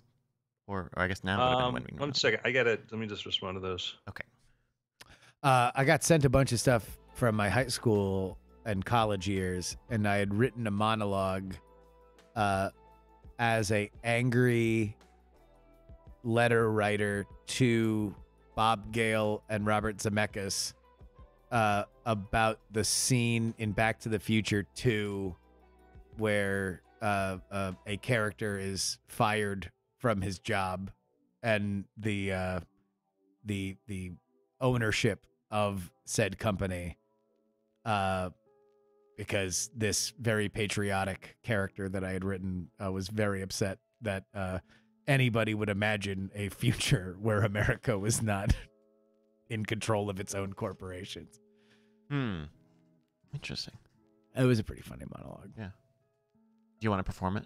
Are you able to? I could find it. We could do it tomorrow. Oh, by the way, the game tomorrow. That's right. You mentioned that you told me you have a game. I saved all of my movie stubs from my high school years. Oh. So we're going to play a game of what did Justin watch on whatever date, and we're going to name 3 movies that were in theaters or were released, and then I will have the literal receipts to show exactly what movie that I saw at that time. That is really good. Send me that doc, or should I play along? You guys got to play along. You should definitely play. Okay, I'm gonna do that. All right, Andrew, how you looking? Good. Great. All right, then you gonna do some After Things? Yeah. Yes, please. And we had said that we're good on time. 1:30 is my out. Okay, it's 30 minutes. All right, then let's get started in 3, 2. Hello and welcome to the After Things podcast. I'm Intermene, joined by Mr. Bryce Castillo. Hello, everybody. Justin Robert Young. Suh. And Mr. Brian Brushwood. Yo-ho! Gentlemen, we're now almost done with the first month of 2022. Yep. Who almost let it be February? Get it out. Get it all out. We're done with this year. Was that a fast month or a slow month? That was a fast month, I think. You think a fast count? I think it was fast. What do you guys think? I don't know. I feel like it's about right. Yeah. Mostly because there hasn't been a ton of travel. Like that's usually what makes a month go fast, is if there's like a lot of stuff that either I'm like looking forward to a thing and then time sort of zooms to that, or there's a travel and things kind of just get sort of collapse. So this felt like, also like this has been a crucial month in getting World's Greatest Con season 2 like ready to go. So I feel like that's been Yeah, get ready for the hype engine to start cranking up on that. cranking it. That's a phrasing. That's right. We're cranking. We're cranking here in Well, Austin, let's Texas. watch it. We keep Austin. We keep Austin. We do things a little differently. in Keep Texas. Austin cranked. But yeah, no, I think it's been okay. What are our predictions for this year? Oh. I don't know, man. I feel like I'm trying to approach this year with freshness. If that makes Like as in Bel Air? And dopeness.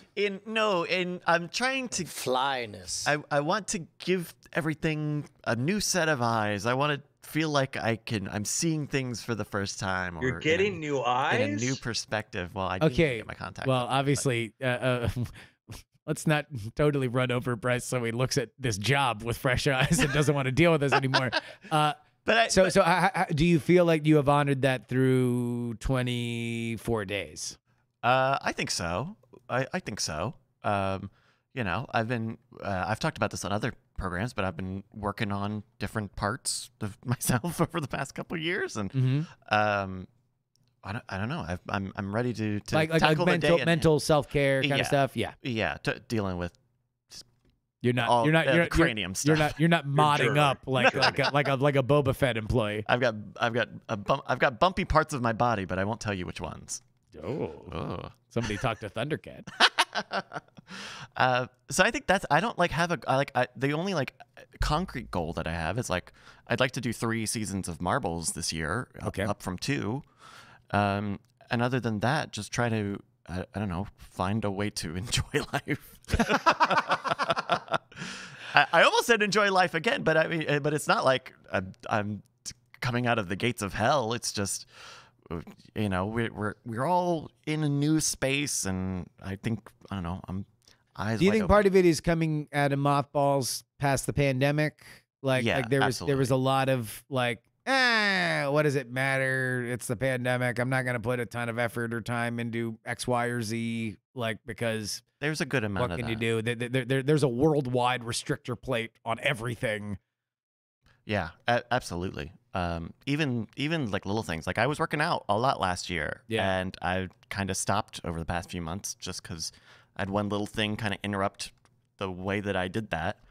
And I don't know. That was boy, a good is it routine. easy to fall off? Man. It is. So that's I don't know. That's my perspective on 2022. I'll tell you what, I think this, I'm almost afraid to jinx it by saying it aloud, but I think 2022 is when collectively, culturally, there's a kind of a cultural gestalt moment of, all right, we're going to get back to work. We're going to get off the couch. We're going to go outside. We're going to go into rehab, and we're going to go back to the gym. If there are publicly traded mental health stocks, buy them now. If they reinvest in Gold's Gym, that's what I predict for this year. Man, I'll tell you what, I would be gun shy on that, only because not because I don't agree, but because I feel like I've been burnt on that prediction since March of 2020. Yeah, I would say prediction wise, I do agree with you that there is going to be an understanding of where we are in our public health situation on a level that we have not seen up to this point. I don't know if people are going to want to go willingly or unwillingly through it. Now keep in mind, I'm not making a prediction about people showing up at the gym. I'm talking about people signing up at the gym. Yeah. And I think if anything, what we're gonna see is just I don't know. I mean, I feel like I'm for real gun shy on any kind of COVID prediction because it is something that I've just been burnt on many times. But what about personally, outside of the cultural trend? Personal. Yeah, what does the horizon look like for Mr. Young? Oh Jesus, busy year, man. World's Greatest Con. Well, season yeah, 2's coming up. 2's coming out, and we're gonna start working on 3. I want to do another silly project in between that. There's another project with a friend of ours that I don't want to talk about that has been put off for a couple months that I want to really get working on. Traveling, doing on the scene reporting politically. Oh, are midterms this year? Midterms are this year. So that would be a lot of travel. And So yeah, there's at least 2 or 3 places that I want to go see people speak at. Live shows for me, Heaton, and Briney together. That's in the works. So a lot of stuff. I mean, this would be the most travel. This would be the most like a pre-COVID world that we have gone through. So I think that's, I don't know. I think in general, my biggest thing is just make stuff, be proud of it, release it.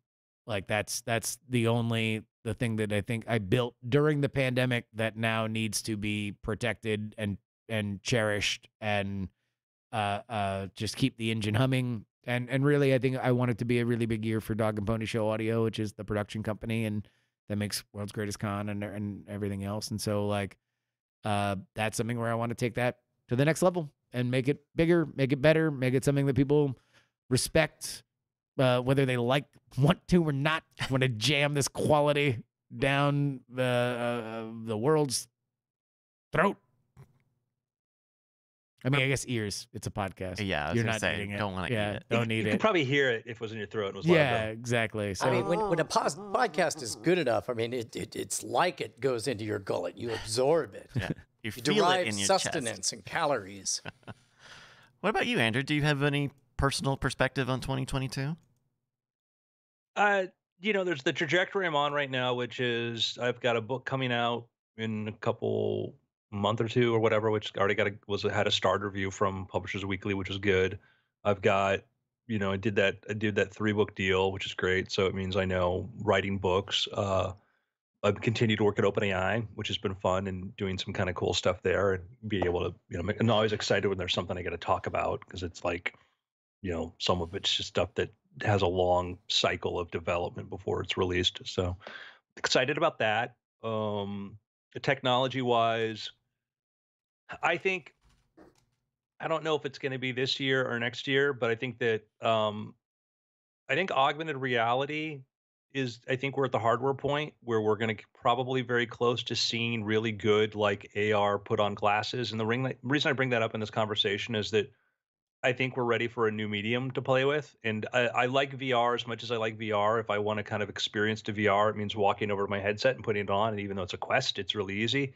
But I think that when you have a device that's like glasses that is easy to access as a tablet or a phone and you're in an environment, I think that could be very cool or blends into your existing environment. And it may sound like, so what's the big deal? But it's like everything we work with around us is a display. And when you can start having 3-dimensional things and interact with them and stuff, the way we would do a podcast like this could be very different. You might just sit in your living room and we would see all of our faces appear in front of us and feel like there's presence and stuff. The way that you would interact and do things, when virtual objects interact with the real world and you can pick things up and build stuff, you could sit down and build a web server, not by programming, but by picking up blocks and stuff and connecting stuff. Or if you wanted to build a game, you would sit down and put your game pieces into the game and watch them and say, move like this, and it would learn. And I'm excited about that opportunity of AR because like I see the rate at which AI is accelerating. It is moving much faster than everybody realizes. And that's going to have a spillover effect to a lot of things. And I think augmented reality and VR is going to be one of those places where you're going to get, Facebook just announced today that they've built what may be the largest supercomputer in the world for developing AI. But they're also into metaverse and relating to that because they put a lot of effort into like turning 2D photos into 3D images and finding ways of how do you create avatars and presence and stuff. And I see that accelerating a lot this year. Last year was the first year that funding into VR had matched the funding levels from like 5 years ago. And now you've got millions of people with, Oculus Quests and other devices and stuff. So I see. My favorite implementations and the reason I agree that we're passing an event horizon is the quiet implementation of really, really good AI. in iOS now, if you land on the side home page or whatever, it'll oftentimes have a photo, and I'll be surprised to find out it's a really good photo of me and Bonnie, and I'll be like, when did I take that? And it's like, it's not one I took. It's like, saw this in a text message field. You never saved it. You never favorited it. This is clearly a really good photo because it has you and this person that I know that you care about in this exciting situation. So I'm just going to keep showing it to you until you recognize, oh, wait, yeah, no, heart that, favorite that, that's good or whatever. The fact that that's already been happening, you know, we've talked before about how I used to worry about sorting books, photos, scrapbook style, but I always imagined that in a far off time, AIs would be good enough to do that for me. They're already doing that, and they're even finding them where I'm not even looking. They're like, if you go and look in it, like they do face matching like you would expect from like Facebook, but it's all on your device, so it's not going to the cloud. The right. image recognition, when you search, you can search, like I do this a lot, like I search license plates so I can remember my license plate, and then it finds it, or like you know, show me fires or show me trees or whatever, and it does a very good job of recognizing those things now. Recently, I mean, in the natural language, man, the Amazon device is very, very good at. I increasingly get more obtuse and more natural in the questions that I ask it, and it just keeps delivering. Even on my phone, I'll ask Siri. There was a type of fence that I know I took a picture of while I was out in Tahoe, Nevada, some number of months ago. That's all I remember. And so I'll just say, hey, show me pictures that I took around this time in Tahoe. And then there'll be like 7 of them. And it'll be like 1, 2, 3, 4. Yep, there's that fence. This is the kind of fence that I want. And just that behavior, of course, is being noticed and logged and interpreted by the AI. It's absolutely, they've improved a lot of quietly what's going on there. Google Docs, if you use Google Docs, the suggested complete is becoming really, really good. And I knew of startups that were trying to build stuff like that and some that are trying to build like that. And kind of my advice to them had been just me as a person, but is like, don't go into a space that Google's really good at and already trying to be good at, and they have Ray Kurzweil inventing things for. Figure out a different place, go into carve out a sector or stuff, because I know people that wanted to do like stuff like autocomplete and Google Doc. I'm like, Google's working on that. Yeah. And not to say that you couldn't make a better thing, but it's going to be very hard to compete with resources, because when you talk about a company like them or other large companies, when they start pushing out stuff that are AI based, they will spend billions of dollars of stuff and spend many dollars per user to make an experience that's good, because they're making a long-term bet, and they can outspend smaller companies on that. Because a small company might be like, oh, it costs us $8 per person to have this feature. And it's like, yeah, Apple doesn't worry about that. You know, that's baked into the price of, you know, when they sold, you know, 100 million iPhones and stuff and all that. Yeah. But there's a lot of opportunity out there still. Yeah. And like little ways, there's still little everyday ways for that stuff to make its way in. Like talking about the phone example, Brian, like when I get into my car has Bluetooth built in, so my phone knows when I'm attached to when I get in my car. And so it'll pop up and it'll say, hey, you're probably going to work, you should take this way. Or, hey, you're probably going to get lunch, you should probably take this way, it'll take you this long. And other weird crossover things where it's like, hey, couldn't help but notice that you have a doctor's appointment on this other unrelated app. Yeah. It's coming up at this time. Traffic is a little bit tough. Why don't you get started now? And that's not even like an activation. It's not like I see that alert and I open up my map and I go, oh, give me directions. I know where to go. But it's giving me the information of, hey, you should take this route, because traffic's busy on this other route that you normally take.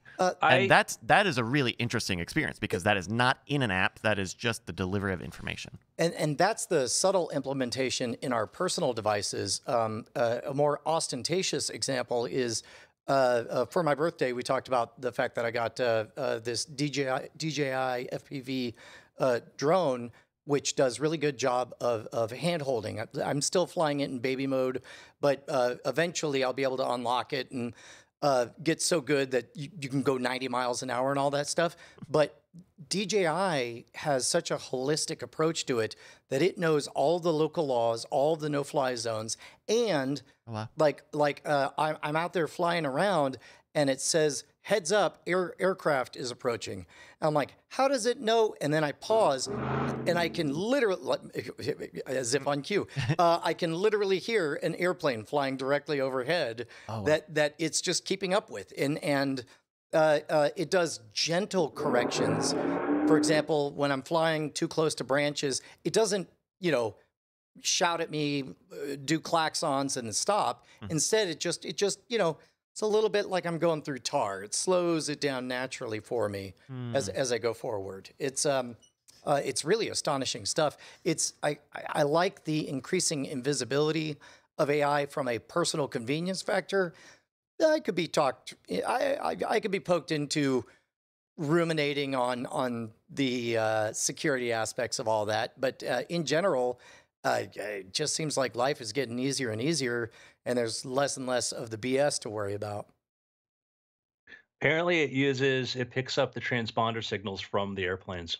Oh, that's amazing. Wow. So it's not even Damn. centralized. It's just straight up That's Hey, we local. detected a scanning the thing. local. Wow, Yeah. that's crazy. That's awesome. Yeah, ADSB technology. That's amazing. And that's they are. I have a friend that sells those, and he's just a big fan of that company and how innovative. And they took an early advantage, poured a ton of money into it, diversified quickly into commercial and those other areas, and not just things that were going to be, consumer stuff, and make things you can sell to police stations, things like this, because your markup's way higher, and just incredible. I think Um, that's so huge with stuff like that to just differentiate your pro product from your amateur product. Like it's just Yeah. God, it's such a boner when you're like, I'm really into this. It's $40,000 because we sell it to the government, and you're like, well, that sucks. I'd have 3,000 for you. Yeah. Well, and it's the Adobe problem, or Yeah, maybe paradox, of like, paradox. it, especially the way it used to be, it was very expensive software, and they didn't care if you pirated it, because if you learned on their software, then you would go buy their software when you had money, which is exactly how I've done it. That's how I got into music making with Ableton. That's how I got into Photoshop. That's how I got into Premiere. That's how HBO for a brief while refused to make it possible by any legal method. There was no HBO now. Yeah, exactly. And so they would enjoy all the notoriety of being the most pirated content on the Pirate Bay, knowing that all of it was free advertising to get people into Game of Thrones. Yeah. I remember watching, for some reason, I had downloaded an early copy of the season 3 premiere of Weeds. I was really into Weeds on Showtime. And the episode finished up, and it got to the credits, and it said, season 3, episode 1 credits. It wasn't, it was, An advanced it was version. yeah. Yeah. Had been leaked. The story was that the CEO of Showtime did it on his kid's computer or his neighbor's kid's computer and uploaded those files to draw up like attention. Oh, for the that's show. amazing. And so like, yeah, it's not all just direct money making, especially when you have a lot of money in the bank.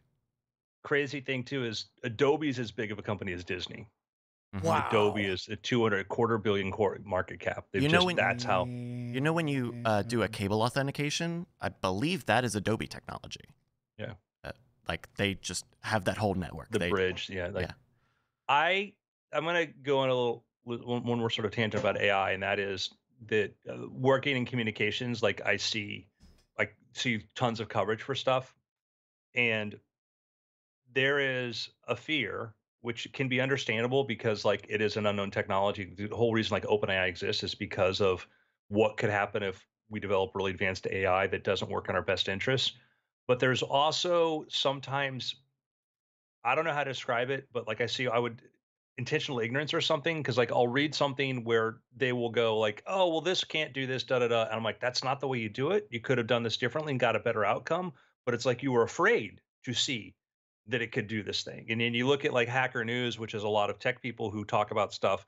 When we put out, the Codex model, which was able to generate code, like you put it in your VS Code, your code editor, and it adds code. We worked on this with, GitHub, and we built the model, the engine for doing that. And, now over like 30% of all the code for major languages is contributed from Codex.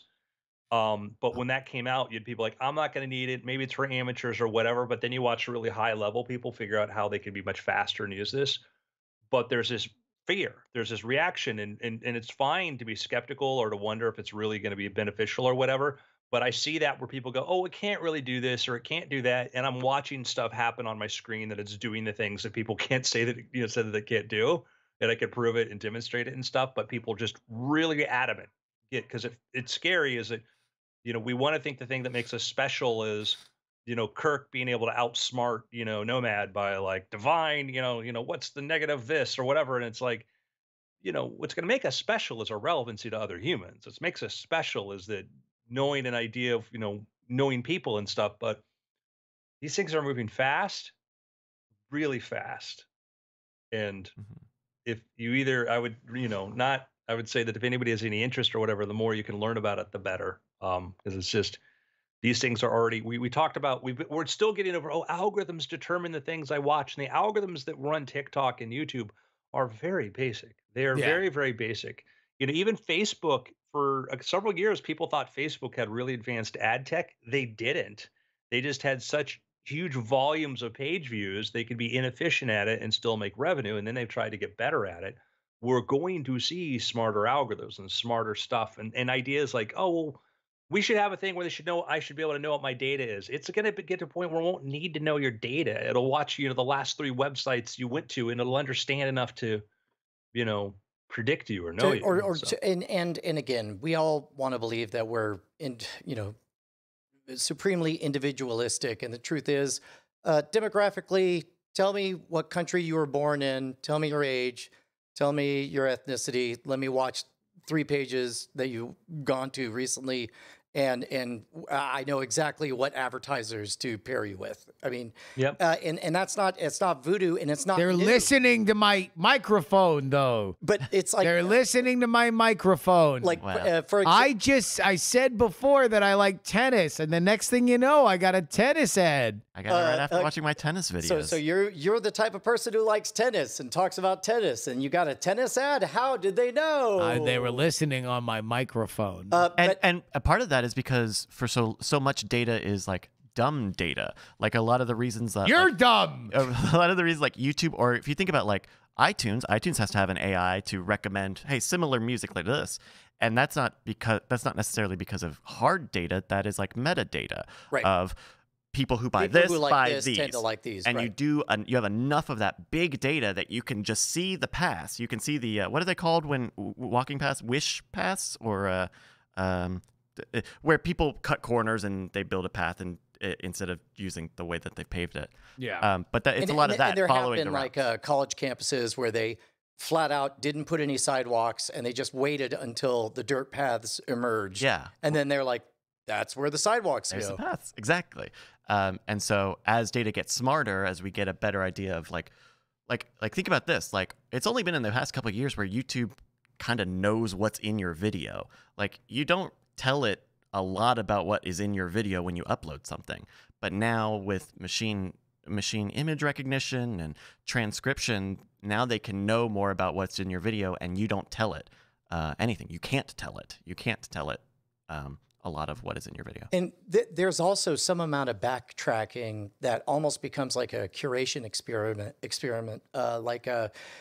For example, if you are a Stephen King fan, I would venture to say that people who have read a lot of Stephen King and then embark upon the Dark Tower journey and see all the crossovers get, in general, more excited about the Dark Tower. So if you're an algorithm, you might recommend books that you know will eventually tie into the Dark Tower and hold off before you eventually say, you might want to try the Dark Tower now. Similar to watching, like, part of your frustration with the Star Wars Boba Fett stuff is because you've been on a different path. I want to address, somebody said here, I said, I don't understand the fear when you work with the AI, you clearly see how much more work is needed. I would say that you may not be in a position where you're seeing what jobs are being replaced right now, and they are. And particularly if you look at technology jobs in developing countries, transcription was a big thing. Doing transcription from having people listen to stuff and transcribe it. AI transcription's gotten to the point where it's really good. Used to be people, if you had to get a bunch of images and you wanted to remove the backgrounds, you'd actually pay people to do that. You can download that code from GitHub and run it on your computer right now. You don't even use one of these AI services you pay that does that. Summarization, article generation. There's a lot of copywriting stuff that was outsourced to other places that is no longer being outsourced there. So there is an impact right now. I